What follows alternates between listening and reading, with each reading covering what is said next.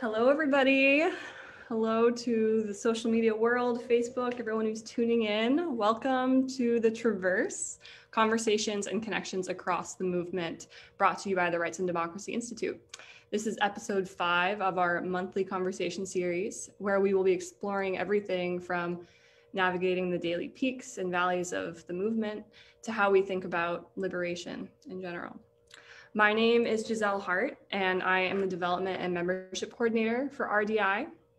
And I'm thrilled to be moderating today's episode of The Traverse because movement building and organizing is something that's brought an incredible amount of meaning and joy and purpose to my life. I grew up in a very conservative and affluent town on the South Shore of Boston, Massachusetts, where I was raised by a single mother who has a chronic disability. And as a result of this, I didn't really see a lot of families that looked like mine growing up. And so it wasn't until I moved to New Hampshire for my freshman year at UNH that I discovered the joy of being in community where I felt a sense of belonging.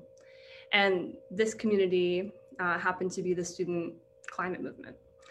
So, this experience fundamentally changed me, not only being in community with people who share my values for justice and public healing, but to be in community with people who actually believe that we do have the power to disrupt oppressive systems. So this is just movement building has really, it's given me so much life and joy. And, this path has eventually led me to my current role at the Rights and Democracy Institute in development, making sure that our movement has the resources that it needs to be successful and to run radical campaigns. So tonight, we are excited to introduce our movement reading group, which is a special initiative within RDI that's fostering a deep understanding of our movement and creating community all at the same time.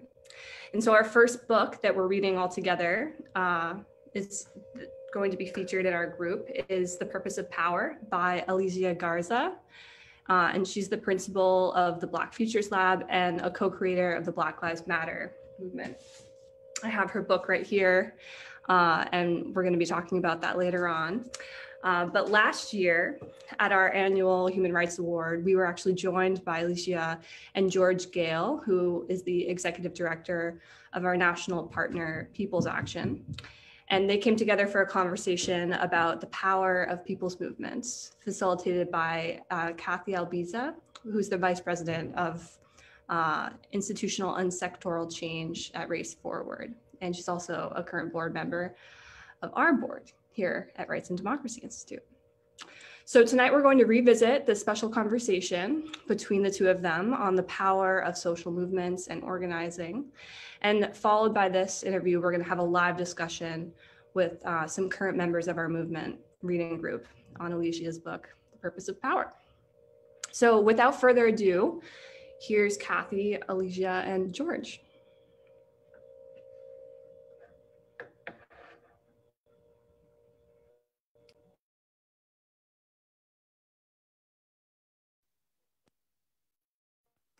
Question, because we all need inspiration. And today is Human Rights Day. We're here to honor and celebrate both historic and current human rights struggles, some of which you both lead.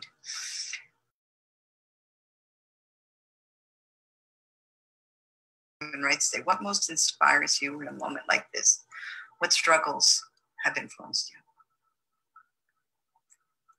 you? And either feel free, either of you, to jump in first.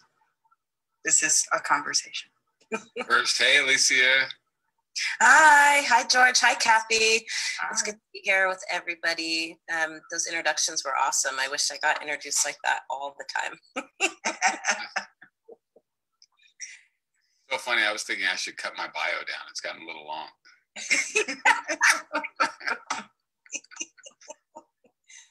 Well, let's jump in. George, take us away. On this question, I don't know if you'd call it one of the great human rights struggles, but I just keep thinking about the last 10 years. Because if you go back to 2009, social movements in this country were far and few between. We were not a movement or an organizing sector that was able to move our ideas into the national conversation. It was just really not a thing. We were slugging it out in the neighborhoods. We were maybe organizing against our mayor.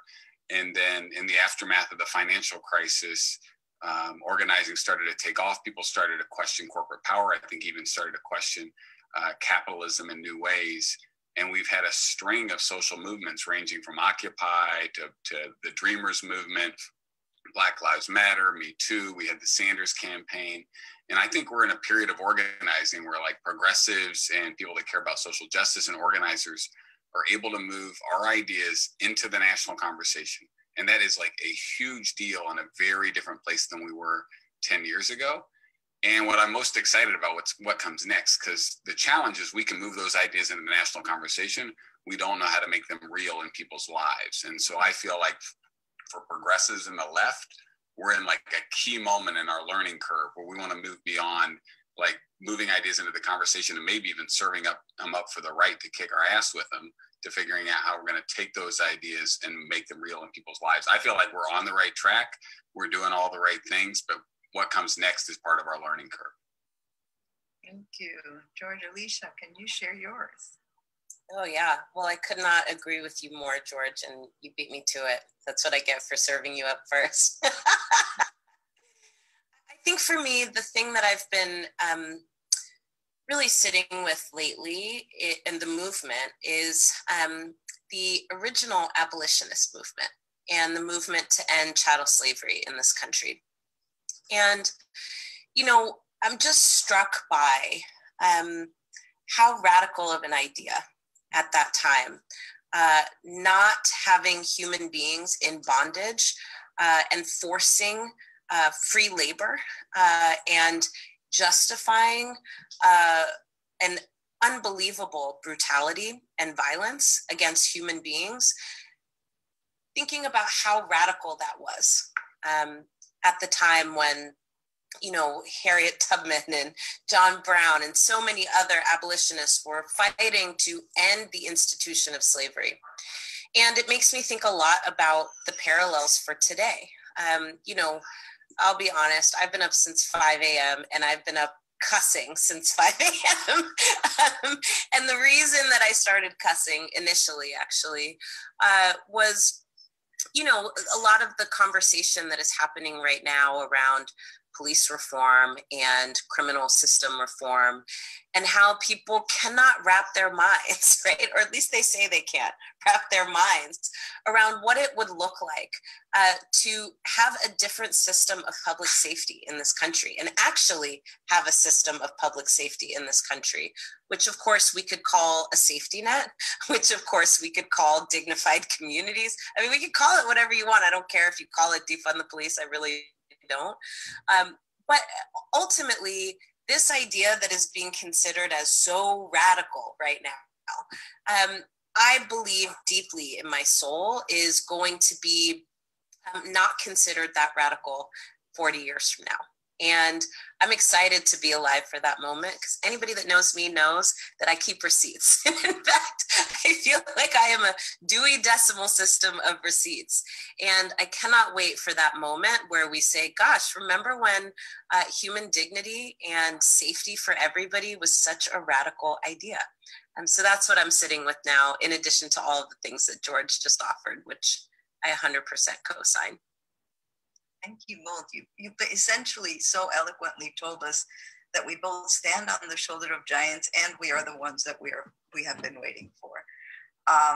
And you know that we have had, that's George, that these discursive, right, victories. And what Alicia's named is, how do we then translate them in 40 years from now into a vision that is actualizable? That is our challenge today.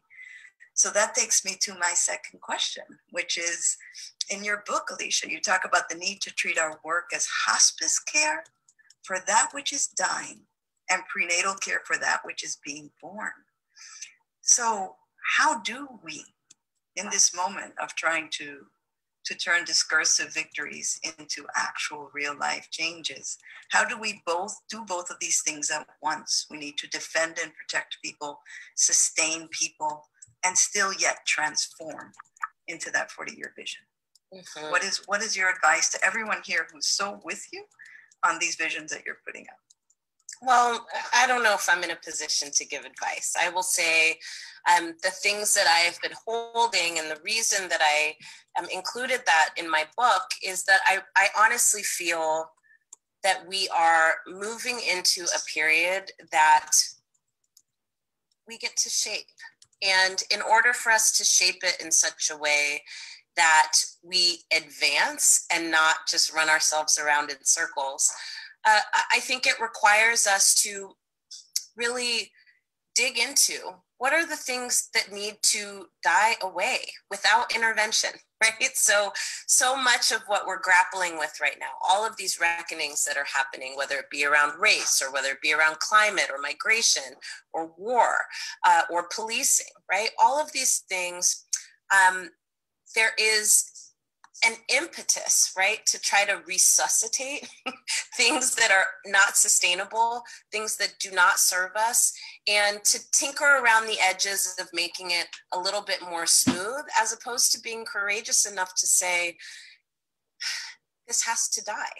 This has to die. And the centerpiece of hospice care is non-intervention. And so I want to be thinking about our work. What are the things that need that cannot be, what are the things that need to pass away that we will not intervene in the dying process? And how do we communicate that, right? And organize around that? Because I think so much of this stuff is still contested around what actually does need to die away. And, you know, true to form in America, we are not great at dealing with death and dying. And in fact, we call death and dying all kinds of names beyond the ones that they are. And we do the same with systems. And so for me, it's about getting clear about what needs to die and not intervene in the dying process.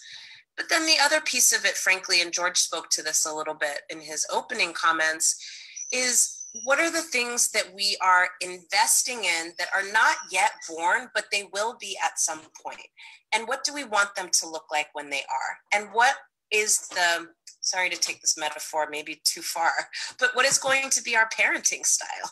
Right? Like I think about that in the same way that I think about governance. And I think part of what we're trying to land on here is, you know, we're at this crossroads where, yes, there are things that are dying away, but there are also things that are ready to sprout. And we need to be able to shepherd those things into being and also take ownership of them. And it is the muscle that I think is weakest in our movement, frankly. Like, all of us come into this work having a deep sense of what needs to go away, and we have to build the muscle of being able to continue to articulate, what are we building? What are we bringing forward? And that is actually what we organize people around. It is what gets people out of bed every single day, knowing that there's something that they can't yet see, but they can feel it sensorily. That is what motivates people and moves people towards change. So George, these are some very small and simple themes: political death, rebirth, and then growth. How do you see the cycle and how we move it forward? Oh, good Lord. Yeah, I think we're in a hell of a moment. And I think what Alicia talked about in her opening comments, it's like that we are in the process of becoming America. I think it's actually happening right now in like really beautiful and profound ways. And I just think alone both the reaction to the murder of George Floyd and just as importantly, the reaction to the protests in response to the murder of George Floyd were much different than they were following Ferguson. And I feel like we're seeing signs of awakening happening with huge parts of the population in the country. So I think we're like deep in the most potent moment in U.S. history of becoming America. And I think it's going to constantly be met with backlash. And we know that. And so I think we have to be able to be very clear on the moments where we are having big breakthroughs and that we are on the path of becoming an America that's truly reckoned with its history of racism and genocide. And we have to figure out how we pull as many people along for that ride as possible and get to the other side with more grace and less carnage than we might otherwise. And I think it's going to require a different kind of fighting. Like, I think I come out of a history of like going toe to toe with the banks and big corporations and doing a lot of direct action. And I still think all of that is critical and needed now more than ever. But I think to win the project of becoming America, it's going to require a different kind of organizing that really goes out and tries to connect with a lot of people that don't see themselves as part of our movement, that aren't connected to the left or to progressives or to organizing, and helping make meaning of the changes in the country, the changes to our economics, our demographics, and whatnot. And that's a different kind of organizing than I think a lot of us are groomed for. But I think if we could figure that out, I think we're gonna win a lot more stuff, and we're gonna get to the other side with a lot more grace and beauty. You make me think, George, about Vincent Harding's question: is America possible? And you imply that we are in fact trying to answer that right now.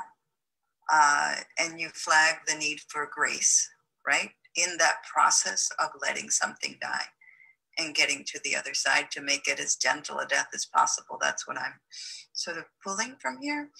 So, but you also note that we need a type of organizing that is meaning making, right? We need to create meaning that is a refounding of the country.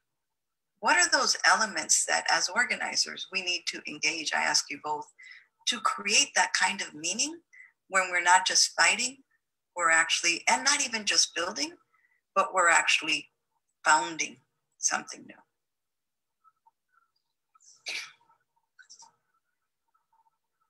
You know, I'll start.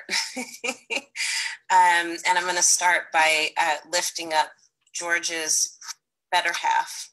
You'll appreciate that, George. Ai-jen Poo, who I've had the honor of working with for, almost 2 decades now. So there's that on that. And, you know, Ai-jen, I think, is somebody in my life who has really made me believe that, yes, we can become the America that we have been promised. And that ability to do that is actually in our hands. And I was somebody who I realized after, you know, knowing Ai-jen and really letting her organize me, which is no small feat, I realized that so much of how I had been in this work for so long was from a place of not believing that change was possible. And how ironic is it to be in this work of change every single day, but not actually believe in it. And it made me think a lot differently about then what is required of us to make America possible. And for me, so much of that is both based in the things that George just talked about in terms of expanding how we understand who we need to be in this moment, but also expanding how we understand who is the we.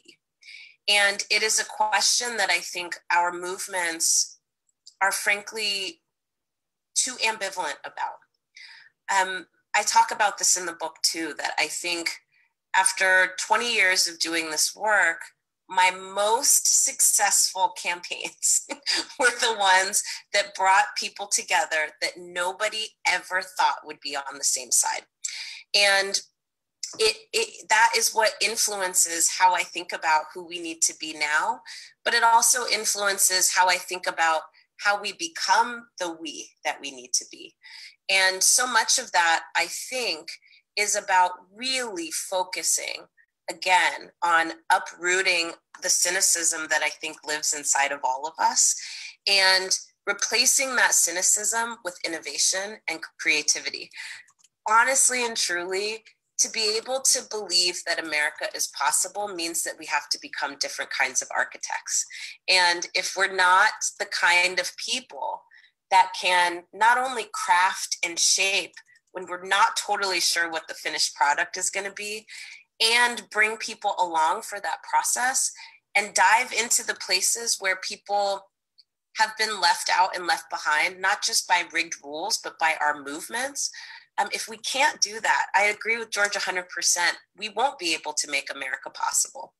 But if we can do that, then we will take our rightful place in history as the architects of what America was supposed to be in the damn first place. George, I encourage you to follow up on that and tell us I how don't we even remember make what the meaning question in was. America possible. Oh, yeah.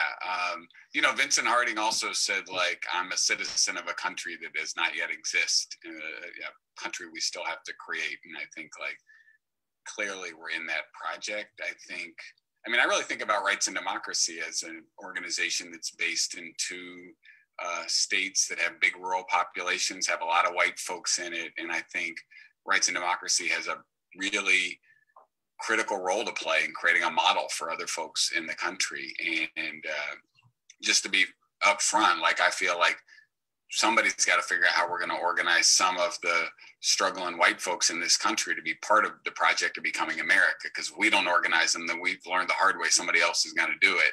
And I was just saying that I think, like, on the left, we tend to, like, not be that sophisticated when we think about white folks. Like, and I think of we have really 4 white economies in the US. Like, I would say one being the 1%, or just folks that are doing really, really well, to say the least. And then there's still ascending white folks, of which they're from the systems of capitalism and racism. And those folks range from really progressive to conservative. And then the two categories I think we have to think about how we're organizing better is the third category I would call the fallen, people that we maybe used to call the white working class, or even the middle class, who've really fallen from grace. A lot of those union jobs and other things that help move people into the working and middle class, they're not a thing anymore. And that's one of the classes of white folks I come from. Those aren't people that really built a lot of durable wealth. They were really able to wipe it out in a generation or two. And then we never talk about the 18 million white folks that live in poverty. And I think to build the movement that's going to become America, we have to decide how we're going to engage some of these folks in the categories I would call the fallen and among the forgotten. But how we do it matters. And there are some folks that say we can go get the white people by like dodging race, dodging immigration, speaking to the lowest common denominator. And my answer to that is we've tried that for the last 40 years, and here we are. And then the second would be to write those folks off, which I think is just actually both. I question from a moral perspective and from a strategy perspective. There are 60 million folks in the country that live in rural communities. I don't want to give the other side a 60 million person lead. I'm not willing to do that. But whatever we do, it has to be race conscious, multiracial organizing. And I think if we do that and we engage in that, we double down on it, we're going to bring a lot more people along for the ride of becoming America. Thank you, George. And you touched on a question that I was actually just about to read my mind. Lean into how does a state like organizing in states like Vermont and New Hampshire fit in, small states with white rural populations? So I'm going to ask you to touch on the same thing, Alicia. George has noted that we have done one of two things over and over again, expecting a different result, and we know what that means, right? Either pitching to the lowest common denominator or writing people off. What does the alternative look like? What does it mean in rural white areas to do race-conscious organizing? And what does that look like to you from someone who's been deeply embedded in the racial justice movement and in Black communities? Okay, Cathy, come on and ask the hard questions now. You answered all the easy ones without even breaking a sweat. Okay, well, I'm sweating out. No, I'm just kidding. Well, here's the thing. Let me start from a different premise. Rural communities, and George has taught me this, rural communities are comprised of Black people too. Black folks and white folks and Latinx folks and Asian folks, like folks live in community together. And I think one of the big challenges that we have is that we kind of don't know our country. And I think what George is asking us to do is be a non-colonizing explorer. And so for me, what that makes me know, right, is that so much of how we talk about communities that have been left out and left behind, we assign urban communities to Black folk, right? And we assign rural communities to white folk, as opposed to trying to dig underneath that and say, where are people living and why? What is the state of their lives? What are the things that they long for? And how can we figure out how to connect them in our movements, knowing that there are millions of people out there for whom they are unhappy with the state of the quality of their life. And as George said, there are other people getting to them first because we have left a lot on the table. And that is not just true about white folks, right? That's true about rural communities, as George said. And it's definitely true about Black folks. George and I have talked about this a ton, and I feel like, you know, we're always on these endless, it's now endless Zoom calls. Before it was endless meetings, you know, being on planes, trains, and buses, and automobiles. And, you know, we're like high-fiving each other under the table because you have to keep making these interventions that organizing is a science and it's an art. And part of the science of organizing is knowing your folks and it's knowing where your people are. It's understanding what they care about and it's understanding what moves them. But the other part of it is really understanding the art of how it is that we bring together all of these people from different experiences, different backgrounds with a common interest for change. And for me, I'm focused on building power in Black communities and building a powerful part of the multiracial movement for a multiracial democracy. Black folks have to be a critical piece of that. And I have chosen to take on this question of how do we make Black folks more powerful in that coalition so that there can be a coalition? And I think George similarly has taken on this question of, well, how do we take on what is keeping white folks from being a part of a multiracial movement for a multiracial democracy? And it is only once we have unlocked that we can actually build the movement that we need to be. And I underscore and underline that because I wonder if sometimes we start from the wrong place, right? I wonder if sometimes we start from the wrong place as opposed to starting from, here's where we're ultimately trying to go, and here's what it's going to take to get us there. I think, and what I know from all of my relatives that live in rural communities, is that people are already in relationship to each other. They are already working in the same places. They're eating at the same restaurants. They're, you know, exchanging cups of flour and sugar, right? That is already happening. But what is intervening is the stories that they see on television, the stories that they hear in their car on the way to the gatherings that they're having right now, that are about why we shouldn't do what we're already doing. They're about how, you know, one of us is taking something that somebody else deserves. And we haven't figured out as a movement how to honestly and truthfully intervene in that. So much of what we do is say, don't say that, that's mean. and that's not actually giving people a sense of why it's happening. And it's also not giving people a sense of who's to blame.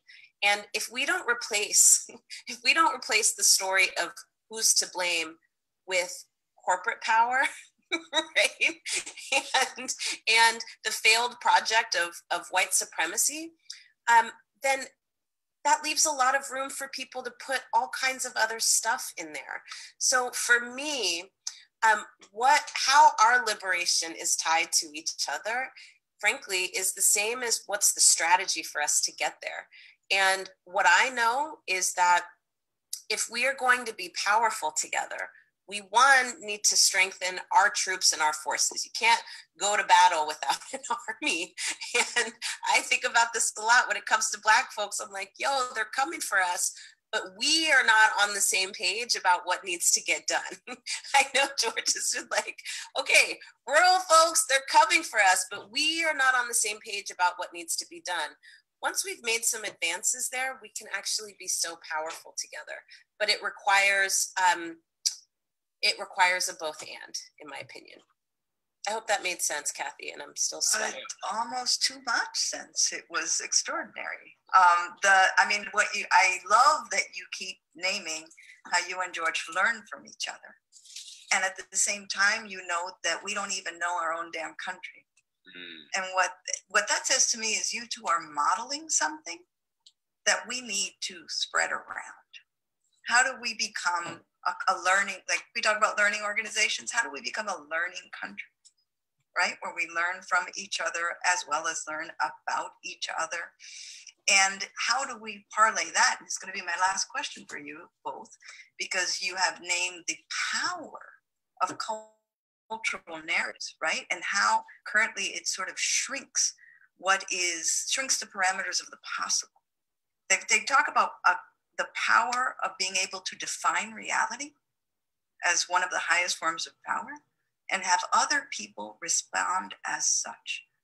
How do we do our work in this space you just named, the space of cultural narrative? How do we learn from each other so that we build that power to define reality and have, especially our vision of multiracial democracy, and have others respond as such? I'll leave this as my last question because I could talk to y'all till midnight, but our time is up.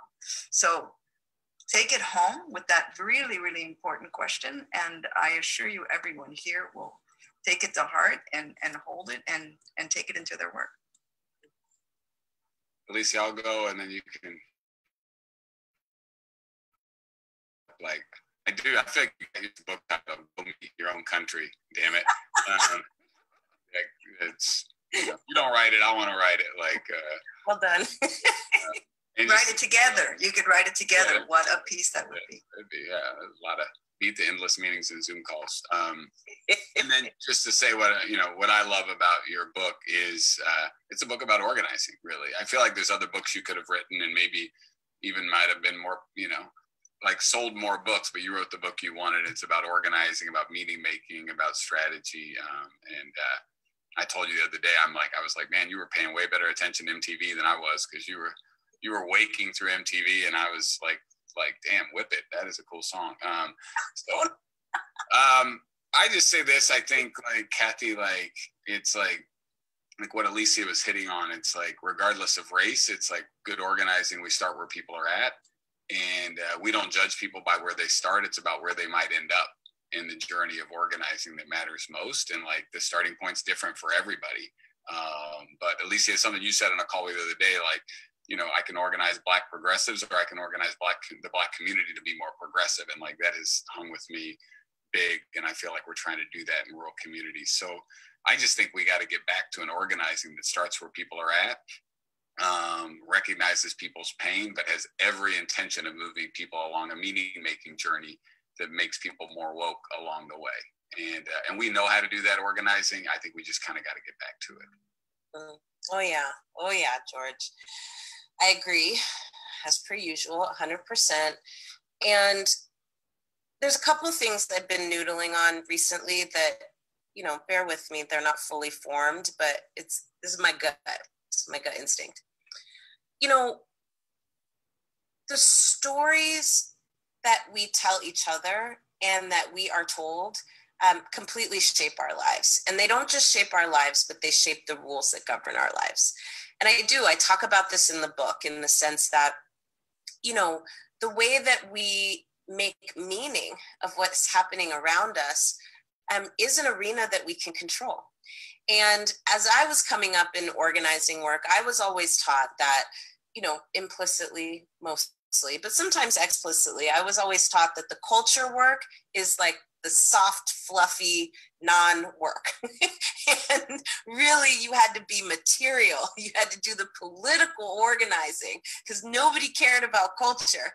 And I was the jerk that was like, I care about culture. I care a lot about pop culture. It's how I make meaning of the world. It's how I started to understand politics. And frankly, it's how I connect with people out on the doors, because unfortunately, nobody wants to talk to me about Gramsci. People want to talk to me about Real Housewives of Atlanta. And so I have to actually be able to speak many different languages at once. So for me, I think we just cannot leave that arena uncontested. And as I've said a couple times now, I think we are entering a new period of culture wars. And there is a fight to make sense of who we are as a nation and who we can be. And it would be a grave error for our movements to leave anything else on the table for the other side to devour. And I can tell you, it is a place that we are losing. How do I know that? Because I spend way too much time on social media, and unfortunately, everybody's opinions that they have about Black Lives Matter or defund the police, or even just me myself, they tag me in, so I read everything, even though I don't respond.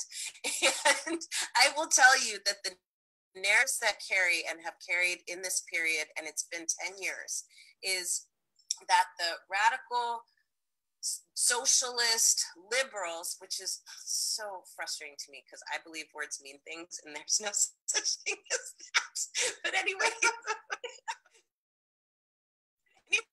radical socialist liberals are coming to take everything that you've worked so hard for. And especially those BLM people, they are coming to take your stuff. We haven't figured out what stuff yet, but we're coming apparently to take your stuff. And so that is why white people need to take up arms and defend themselves and defend their stuff. That is the narrative that is holding right now. And I think that we have to actually take up this work. I love to ignore things like that, but I can tell you that it is proliferating at like mushroom speed because of the internet and because of social media and because of algorithms and because of corporate power. Literally, they have built vehicles to disseminate messages and frames and worldviews at warp speed, and we have to contest with that. We do not have a choice. Lastly, I will say here, for me, I really feel that part of how we get in that space is start to interrupt the fairy tales that we tell each other and ourselves about change and how it happens, about who we are, about how big we are, about how many people we've touched, right? Like, I'm not for, and I'm just going to say this, and sorry, I am who I am. I am not for Joe Biden's campaign of reconciliation because it doesn't have a truth component. And that's the whole model. You have to tell the truth in order for people to come back together again. So why don't we start with us? Let's tell new stories about how change happens and about who are the superheroes of this moment. And our work is about helping every single person in this country see that they can be the superhero in their own story. And we can do that from a number of different angles, but we have to commit ourselves to it. So that, I think, is our task right now. Wow. Well, I was on a meeting the other day when someone literally said, tell the truth and shame the devil. So some things, they are eternal, right? That's right. And some of the profound advice both of you are giving us is in fact eternal. Don't leave anything on the table. Don't let them be 60 million ahead. We cannot be so precious that we don't do our work in the way that we need to do it, because we are building a new narrative for multiracial democracy. And I cannot thank you both enough as being two of our leaders in this space, modeling for us, teaching us. We love your book, Alicia. We love your organization, George. We are profoundly grateful to the two of you. And I am so privileged and honored to have been part of this conversation tonight. Thank you all. Thank you. Thanks, Cathy. Great questions.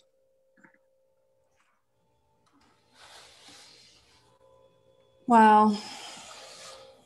What an incredible conversation. It was just, I was there back at the end of 2020 when we had that interview live at our Human Rights Ward, and it was such a privilege to spend some time with Cathy and Alicia and George. So I'm glad we got to re-air it. And now I would like to introduce some of the members of our Rights and Democracy Institute Movement Reading Group. So tonight I'm joined by Esma Elhouni, Mia Schultz, and Zariah Hightower. Esma serves as our New Hampshire Movement Politics Director. Mia is a former board member and now our RDI Catalyst Leadership Coordinator. And Zariah is a city councilor for Burlington, Vermont. And we've all been reading Alicia's book, The Purpose of Power. And I can't wait to hear some of the lessons and insights that you all have gleaned from this incredible book. I can speak for myself that it's just been mind-blowing, all the lessons that she has packed into these pages. So I'd love to start off the conversation with you, Esma, and just hear about what connections you've made, since like the beginning of the Black Lives Matter movement and your own work, and whether or not there were any similarities. Yeah, thank you so much for your question. Also sharing that powerful interview with Alicia Garza and George Goehl that we hosted as Rights and Democracy. Before moving to what we call New England, which is really Abenaki land, I lived in Georgia and I was an organizer there. I was a part of different organizing efforts around policing, immigration, gentrification, and also Islamophobia. There was a lot of policing that was affecting our communities, especially the Black community, where there were several unarmed Black people, both men, women, but also unarmed, non-binary white folks who were killed by the hands of law enforcement. There was another kind of death, one that isn't necessarily seen as death in a traditional sense, that involved basically a dying of a culture, a dying of a Black community who were being uprooted essentially from their homes. We know it as gentrification. I think it was in that organizing that probably where I learned my greatest lessons. I was a student at Georgia State University, and Black residents were appealing to us to join their campaign to stop our school from gentrifying their neighborhoods and displacing, the predominantly Black residents living there. And there were issues that arose between the students and the Black elders who were being gentrified, right? The students, which included many Black students, did not always see eye to eye on all issues with the Black residents who were being displaced. And it was very clear how easy it was to just fight and not get anything done. So I was focused on the wishes of the residents, while there were some students who wanted to focus on other issues that came up that were important, but nothing to do with the campaign at the time. So instead of focusing on where everyone agreed, which was the school, our school, should have a community benefits agreement with the community where our school was developing in, so-called developing in. So many of the students wanted to focus on things we didn't necessarily need to at the time. So there were definitely disagreements in worldview. And Alicia Garza talks about being able to organize with different people in the book. And I remember her saying that in order to have a movement, you need at least 10% of the population, right? So if we're talking about in the US, there's about how many, 300 million people in the US at least. So there's no way we're going to get, 10 million, I don't know how, whichever is like 10% of 300 million, whatever that number is, to see eye to eye on everything. There's just no way, right?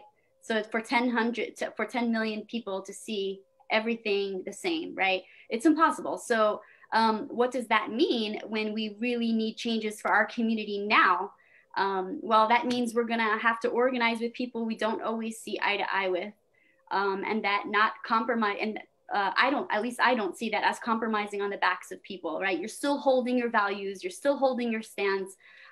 Like for example, for me, I'll always be organizing through a military industrial complex abolitionist lens, which includes abolition of police, includes the abolition of jails, but not everyone I organize with will agree with me. And when I'm organizing around, for example, workers' rights, I'll be in spaces with people who don't agree with police abolition, but that's okay.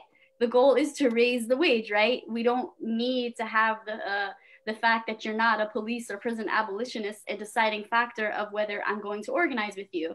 So when Alicia Garza said she organized with people who did not see eye to eye with her, that resonated with me. And we could still hold onto our values without compromising them the slightest, and be in spaces with others who don't necessarily agree with us on particular issue, but agree like here on this issue at hand. Incredible. Yeah, I love that you took us there, Esma. It's just so important that we don't have to water down our point of view and kind of compromise our values or make us any less radical in order to get where we want to go in coalition with people that we do share certain values with. We can still win on those issues without having to water it down what we do believe. And that's so key. I love that you highlighted that. I'm wondering, Mia or Zaraya, this first question, just like, general reflections from this book, what connections you were making between the beginning of the Black Lives Matter movement and any work that you've been doing, in the past 10 plus years, and any similarities that you saw there. Mia or Zaraya, whoever wants to start. Sure. Thank you, first of all, for having us on this program and talking about this great book. There's a lot of parallels that I find with Alicia and her movement and the way that she's, developed and grown. We're not too different in age. And so where we came from really is a lot, we parallel a lot. But I wanted to kind of jump in on what Esma was saying, which was, about what Alicia was saying, basically conflict is inevitable. Alicia says that it's natural and it's needed. Those are Alicia's words, and that brings me to my own organizing in terms of, I know a lot of my organizing comes from a place of trauma, of things that have happened to me in my life, that have happened to my children in my life. And sometimes we can get reactionary and angry and things like that. And we might think that the other person who can't quite see where we're coming from is bad. And they're not bad. They just don't know what we know and what we experience. And if we can somehow step outside of our trauma for a moment and realize that we're all humans and that we just need to push them in this conflict, it's uncomfortable. Like, having those, people throw around, I'm ready to have uncomfortable conversations. It's really uncomfortable, but it's inevitable and it's needed. And as Alicia just said in this what she was speaking about, is that, we have to sit into that discomfort in order to make change, because it's like that whole unlearning thing that she talks about in her book. We're unlearning being comfortable in these systems that oppress us.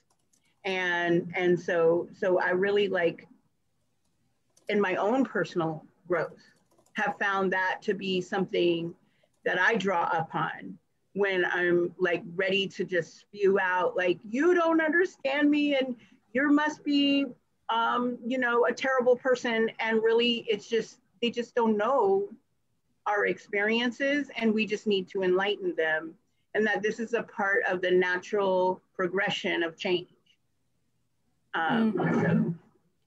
Yeah, I love that. The need for trauma-informed practices within our organizing spaces, and understanding how trauma impacts and gets in the way of our ability to connect with each other, not just people who are like us, but people who are different. And if we don't have any kind of, if that's not informing how we're approaching our work, then we're just gonna be re-traumatizing people when we try to talk to them about the things that matter to us or matters to them. So we have to really be sensitive around that. Thanks for bringing us there, Mia. Yeah. So Zaraya, I wanna give you a chance just to introduce yourself. And if you'd like, you can jump in about the book or just talk about, what you saw in the interview.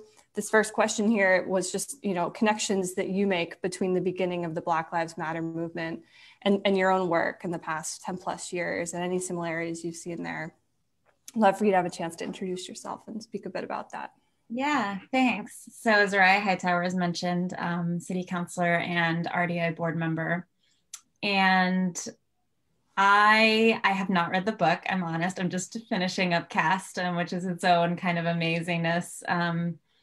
But yeah, I think I feel like I had a slightly different start in terms of, I didn't come from an activist background originally. I grew up in a somewhat conservative community, both for Black folks and white folks. And so I think I I became an environmentalist, and that's kind of the way that I came through activism. And I went to an undergraduate school in Oklahoma that was mostly oil and gas, and there were, like 5 environmental majors. And so I was just like, okay, all these people like just don't get it. It's fine.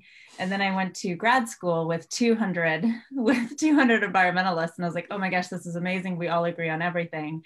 And so I started from that assumption of like, oh, as long as we kind of agree on these like baseline environmental things, then surely we agree on everything. And it was kind of the Black Lives Matter movement that started to show me that that wasn't true, and that me going, to this predominantly white Ivy League school, that there were a lot of differences. And those manifested in a lot of ways. I remember the first one was one of my friends who was helping organize one of the marches, a white woman, like she was still organizing one of the marches, and we were talking about running, and I was like, oh yeah, I really like this one route. And she was like, oh, that goes through like kind of a shady neighborhood. Aren't you scared? And I was like, what is she talking about? Because it went through, like a nice, well taken care of neighborhood, but it was predominantly Black and brown. And so just like the person, I think, so for me, it was almost, I think I started with the assumption of everybody agreed with me. And slowly in my life have come to learn that there's just fundamental, I guess, like differences in truths about certain beliefs. And also, yeah, and some of it is also me learning from other folks that there's some fundamental things that I've been doing wrong and how I've been thinking wrong. So I think I think I kind of take it for granted that I'm going to have to work with people who I don't necessarily agree with. Love that. Yeah.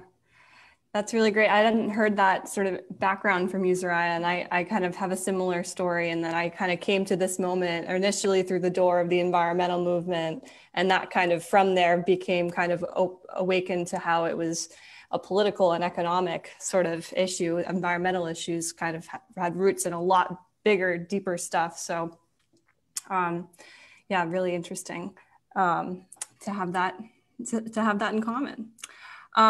So I'm going to move on to the next question here, which is just, I think some of you have sort of touched on this a little bit already, but just how the BLM movement has impacted your own community, how you've seen, since Black Lives Matter really has started to, make splashes and waves in the media and become more of a thing in people's public consciousness, how you've seen that played out where you live, or different places where you've lived in the past, 10 plus years.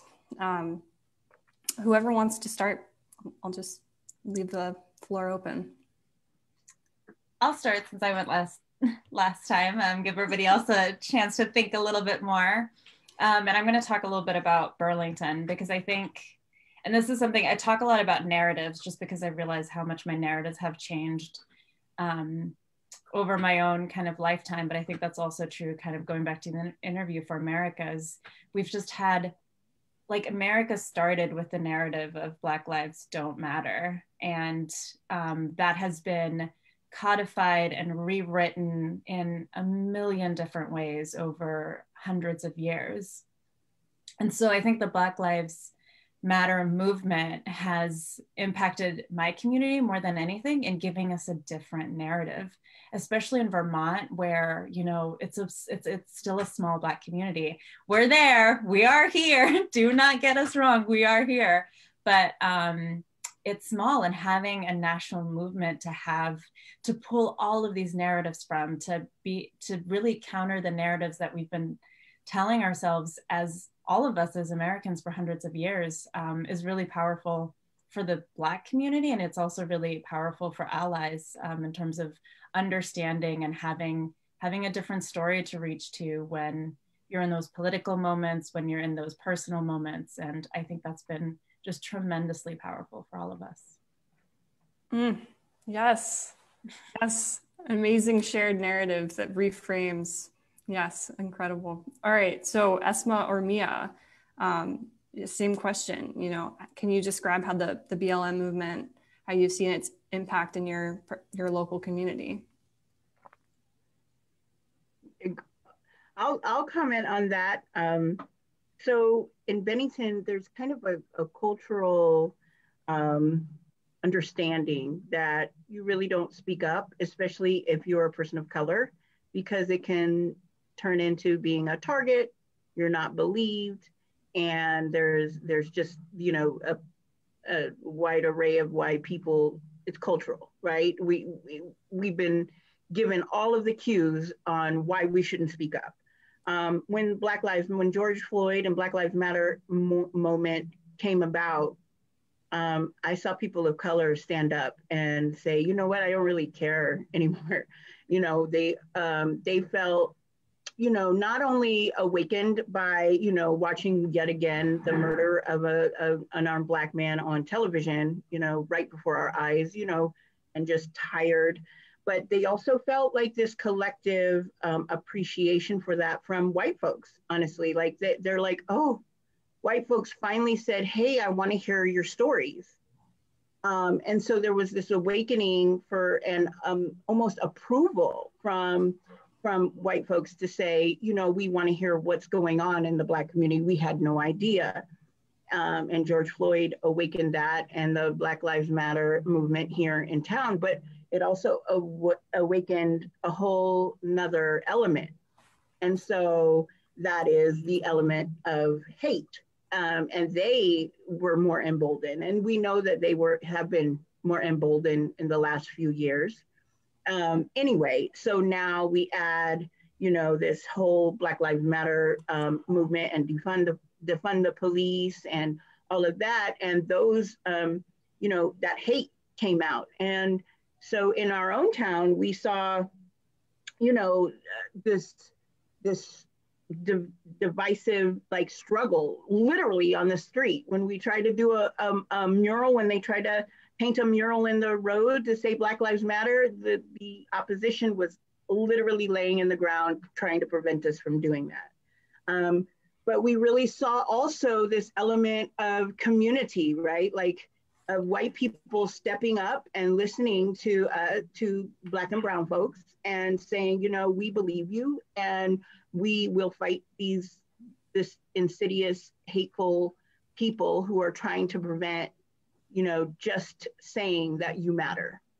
So it's really like, you know, they were embracing conflict for us. And that was really profound for me. Wow.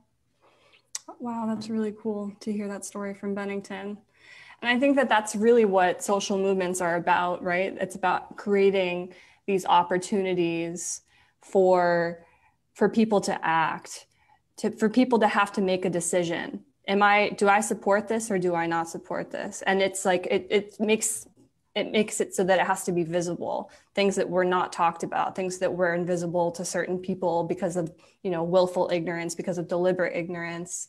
And so that's like why it's so important that these social movements, that they don't go quietly, that they actually have a really strong presence and they make a lot of noise. Esma, what about you? How have you seen the BLM movement impact your community where you live?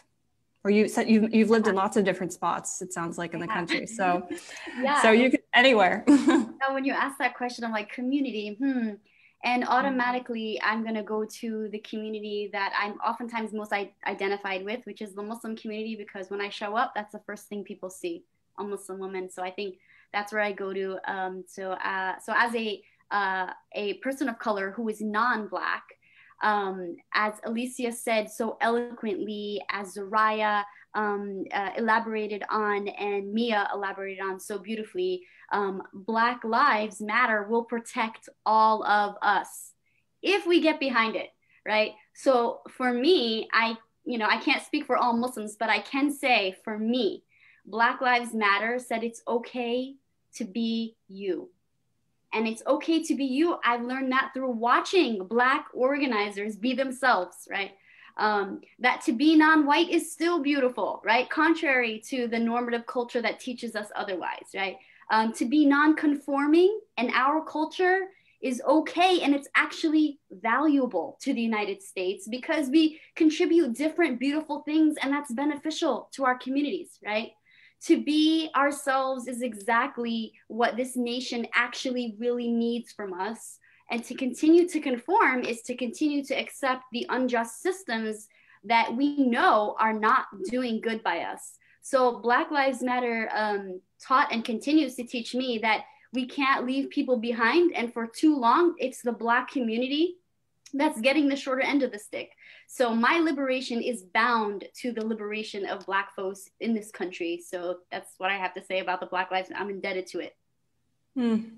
Beautiful. I love that. So I think let's just kind of jump into the next question. I want to hear about people's reactions in the book. Garza talks about how she's spent a career learning and unlearning some really hard truths about organizing. And I guess I want to hear folks' takeaway from this. Did you find that this book has reinforced your truths around organizing in our communities? What are your takeaways around just Garza's talk around learning and unlearning? Well, learning and unlearning is a process that you go through throughout life. Like, it's not ever ending. And if you stop, then I don't know what you're doing with life. You have to learn and unlearn some of the things that hold us back, and learn the things that keep us together. And it's about developing relationships with one another, real relationships, meaningful ones, that collectively put us together to push forward what we need to push forward. And that is a process that we go through together. That's my take on it. Wonderful. Asma, can I jump next to you? Just because before we started the interview, you were talking about, the need to unlearn white supremacy, unlearn patriarchy, unlearn capitalism. Yeah. How that's a project that's lifelong, and you don't have to speak, you don't have to specifically speak to that, but I think you've got some great points around there. So I'm going to really personalize this, and I know a lot of people are not going to share this, but so this is a very personal answer just in my life. I think the book highlights for me the need to organize from a place of faith, because many of the lessons in organizing, especially in the book, are in line with faith, at least my Islamic faith. And the things I've heard about from other faiths, speak to the way I need to be moving in spaces. So the restorative, the transformative justice aspects versus punitive, right? That's very much in line with faith. And also the ability to meet people where they are, and then moving people along to see, the inequities plague all of our communities. But oftentimes religion is seen as like this personal thing, and it could be. And introspection is important and has its place, but also faith calls us to change systems. And that's an area many faith groups are too afraid to remind people of, but it's front and center in my mind. So I think it's unlearning to stop throwing valuable lessons from my beautiful faith, because I think we live in a society where, and for good reasons, faith is looked down upon because of some of the historical context that it's, it left people behind. It's done some pretty awful things, but also the beauty in faith, and like we shouldn't forget that faith is also a tool for many beautiful things. So that's really a personal thing for just like me, but I wanted to share because I do this from a place of faith. So like that's kind of like my answer. What I'm unlearning is to trust my my gut instinct about, my faith teaches me to do this and that, particularly around restorative and transformative justice. Beautiful. I always appreciate when you bring that into our movement spaces, Asma. So thanks for sharing that today. Zoraya, what about you? Any kind of like things coming up for you around just like lessons that you've had to unlearn/learn when it comes to this kind of work? Yeah, I mean, definitely I think the individual work of white supremacy, classism, patriarchy. I also work in international development, so colonialism, neo-colonialism. I mean, that's just been, I think, a constant process of, I think especially unlearning, but then also learning. I think organizing has definitely been, like, I'm not sure that anything that I believed 3 years ago, I believe now, and anything that I believe now, I believe. I think that that's constantly like a back and forth in terms of like an internal battle of like, I don't know what's right. And so I think organizing is definitely, it's tough because it gets so like, I think with things like white supremacy, it's just so clear like what, like the direction that we need to go, and then just like seeing it in yourself and seeing it in other people and being like, okay, like that's something that we can grow from, like that we should leave behind. Whereas organizing, it's like some of the things, it's like, you know, I guess fundamentally I still believe that a movement takes, you know, to the like all kinds, and starting out in environmental organizing, like how do you know, take the green pieces with the ones that work with corporations to make them better, and surely all of those things are a good thing. But I do, and that is something I think that has been my most consistent belief, but I also feel like there's moments where like you can't always compromise. Like there have to be some things like that, like you do have to as a movement say together, here's some core principles. It doesn't matter if you can move it this tiny little incremental step, there is some increments that are too small that or that aren't steps at all that we're not willing to take. And so I think, yeah, so I think organizing is a little bit harder to me because there's just so many different situations where one thing that is a hard truth every time and another one changes. But so I think that's two very different kinds of learning and unlearning for me, is kind of the personal, or I guess even, I don't even know what that is, but the kind of fundamental things versus the like, what do you do as an organizer and what does that look like? Nice. Yeah, that reminds me of, I think it was Mia, but it might have been Esma who said earlier just about, you know, how we have to, we don't want to be compromising in our values and our politics, but we still need to find a way to mend that and have that merge with trying to bring people in who aren't already 100% with us. Was that Mia or was that Esma? Esma. I think it was both of us. I think it was all three of us. All three of us said that. Every single one of them. Nice. Yeah. Wow. Yeah. Great. Yeah. She really gets to it there, guys, with just this phenomena that we're all experiencing collectively and individually, about just like having to learn lessons of how do we build this movement into something that's actually going to win us the victories that we need, and also unlearning some old lessons of like old ways of doing that weren't working, and unlearning all of these narratives like Zerai was talking about before, unlearning the narrative that Black lives don't matter, that our country has constantly asserted for so long. So incredible. Yeah, thanks for everyone's remarks on all that. So our last question, 7:16, we're going to be trying to close pretty soon here. So our last question is, you know, the title of the book, The Purpose of Power. It's so moving, and I think really just kind of gets to the point of what organizing is about. And I'm wondering if each of you wants to touch on a little bit about this idea of collective power, and you know, what parts of the book guide you, or just in your, you know, lessons as an organizer, have guided you in understanding the purpose of our collective power, of working collectively, and in what ways can we apply this idea to continuing to build our movement? So once again, I'm not going to pick on anyone to start. Whoever wants to take the floor first. I wonder if I should start, just because I do want to like talk about power and the definition of power. Is that okay? Heck yes. Okay, yeah, so like, so people know, like organizers know, the definition of power is the ability to act, right?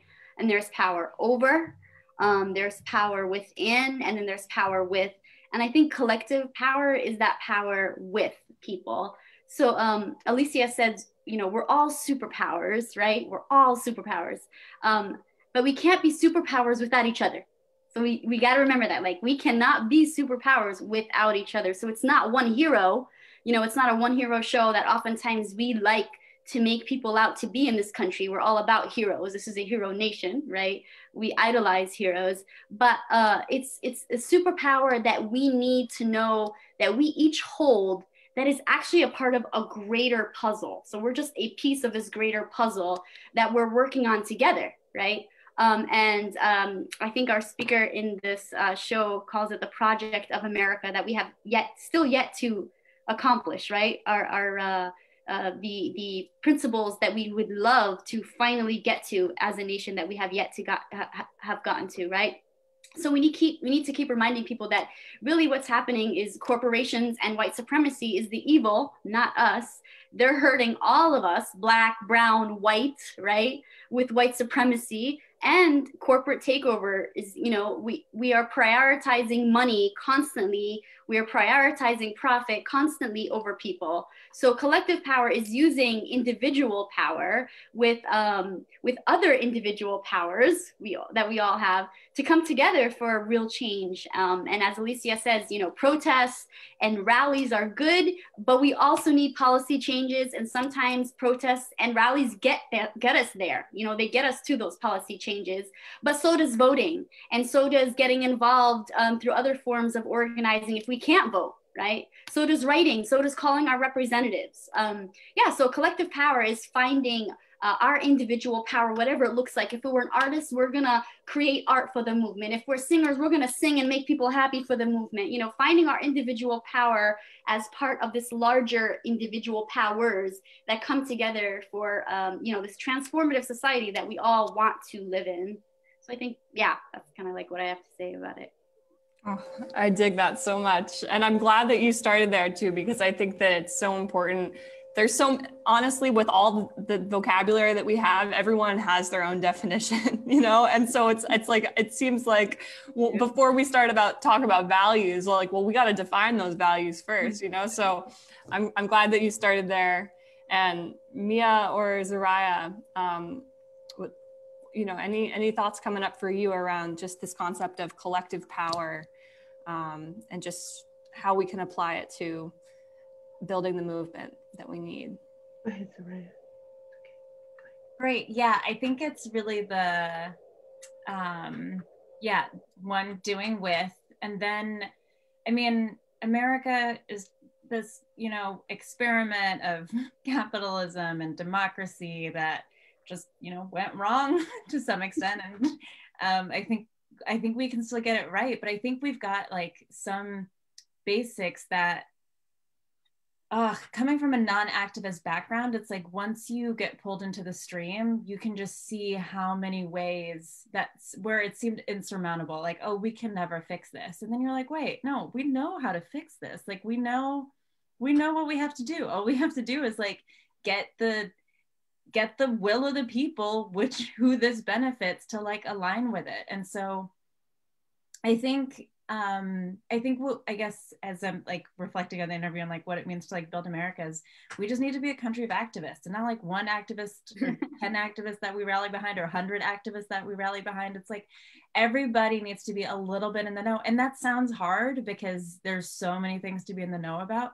But at the same time, you build those, just as an environmental activist, it's very quickly you start to then also be, a racial justice activist, and you start to be an economic justice activist, just because they're not different. They're they start to be really combined, and not every activist is going to be in every movement. But I do think that if we just paid attention even a little bit, and I'm speaking to the choir here, not you, but if folks who aren't in the movement just paid attention, we would vote differently, we would come out differently. So yeah, I think that's what that collective power means, is we know where we have to go and just getting there. Nice. Yeah, I think Bill McKibben maybe was the person, I might be misquoting this, but he says something along the lines of, we've won the argument, but we're going to lose the fight.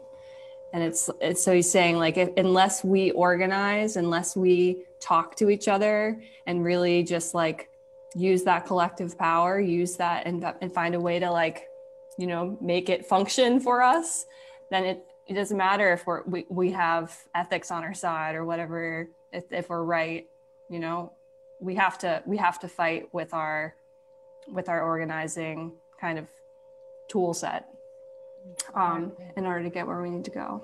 Yeah. So Mia, can I ask you to bring us home as just kind of just jump in here, and then we'll bring it to a close? Great. Yeah, I can try. I want to just bring something deeply personal and something that I've, been going through now. I mean, when you talk about power, the Black woman in Vermont, like we're like the least amount of power in Vermont, and especially when it comes to protecting of our children. And so since I moved to Vermont, like that has been my aim, because I found so many things happening to my children, including now. And so I'll bring this personal example into this moment. So yeah, my son was asked to participate in role playing that was racist and inappropriate, and I had to say something. And as I tried to nick at the teacher as a superintendent and say, I need more details, and I need to find out where you're going with this assignment. This feels bad. This feels racist. This, the things that I was telling him, I got that pushback, that system pushback, or actually no response at all in some cases. And so it takes a toll on you when you get that kind of pushback, because you think you have no power. You have no way to change or protect your own children in a moment when they're being basically assaulted by the curriculum that they're being presented with. And so you feel no power. But I found that through this organizing and through this movement that I was able to find allies and find that power back and say, I don't have to deal with that, and I don't have to be powerless. And so I was able to, with the permission of my son, amplify that, what is happening, and ask for change and demand from my community to go to the people who were abusing their power. Because, as Esma said, as a power comes, it depends on how you define it. And I was using my collective people power. I am doing that now, whereas they're using their structural and white supremacy power to hold that against me. And so we are now together fighting against that. And these are those little moments where we can move that needle together and change the system and hold our white supremacist values accountable, and get those harmful whatever that is going to our kids removed permanently. And so nobody else like me has to feel powerless. So that's what I wanted to bring to that, because oftentimes I feel like without power, and if it wasn't for rights and democracy, and if it wasn't for the many places that I have found this collective understanding and validation, honestly, because sometimes you think, what am I the only one that sees anything wrong with it? And the power came to me through all of the people to be able to step up and say, this is wrong, and I'm gonna fight for my child and continue fighting, and I have the validation and the people behind me to do that. Beautiful. Well, thank you for being vulnerable and sharing, what's personal for you about this. I think that we don't do that enough. We're always talking from up here, and we need to bring, that I think we really reach people from our hearts and from our personal stories. So thank you for.